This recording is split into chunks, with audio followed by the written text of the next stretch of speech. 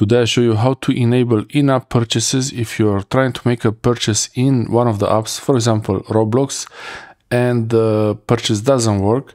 You might have a setting on screen time, and I will show you now how easy it is to disable the setting to allow in-app purchases. But you should only do this when you need to install an app that is paid, or when you need to install. You should only do this when you need to actually make a purchase in an app, an in-app purchase, and not by accident.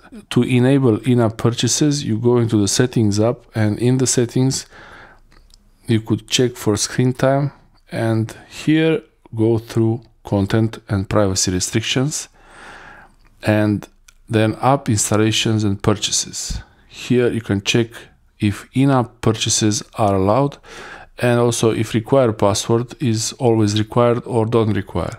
I really suggest to keep it with always required, so you're sure you want to install the purchase, in-app purchase you want, and you can allow in-app purchases like that. In this way you can make a purchase in an app, but it will have to be verified with your password. This is the safer way, I believe.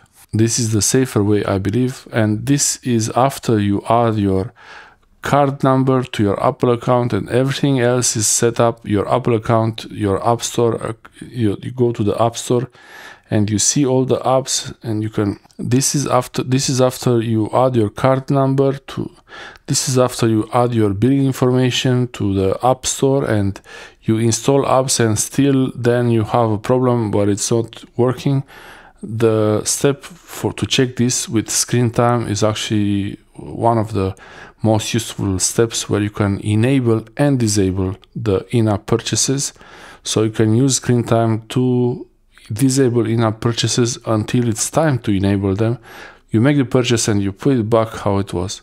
After you make your purchase, you go back to screen time and you set it back to not allow. After you make your purchase, you can go back in the settings and scroll all the way down to screen time, then content and privacy restrictions, app installation and purchases, installing apps. Here you can choose not to allow in-app purchases after you finish with the purchase that you made.